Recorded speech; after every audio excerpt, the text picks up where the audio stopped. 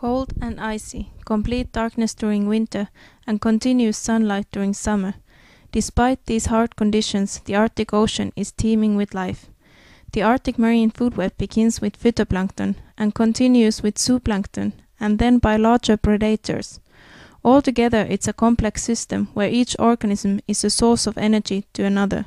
For us, these are important tools to understand the relationships of the organism.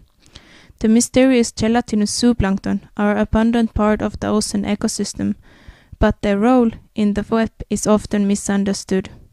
Even though they are slimy, blind and slow, they are very successful predators, and they often occur in high-density patches.